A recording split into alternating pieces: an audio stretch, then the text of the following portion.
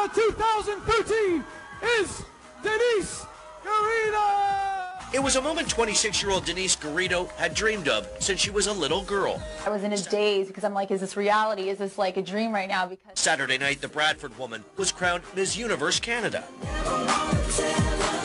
But the celebration was short-lived when Garrido was told a mistake was made by the judges. She was not the winner. In fact, she was the third runner-up. Embarrassed. I'm embarrassed because all of my family and friends and my town was celebrating, and like all these messages were being sent to me like, go Denise, we're so proud of you. Garrido says she was already doing promotional videos and interviews when she was given the bad news. I thought that I was probably dreaming and this wasn't real. And yeah, unfortunately, it was real, and it was very heartbreaking.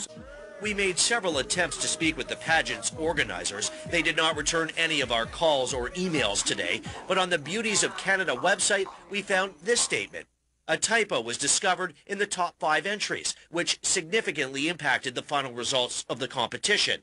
We would like to offer our sincere apology to Denise Garrido for this human error discovered while validating the results. But even after the mix-up, the website still lists both women as winners.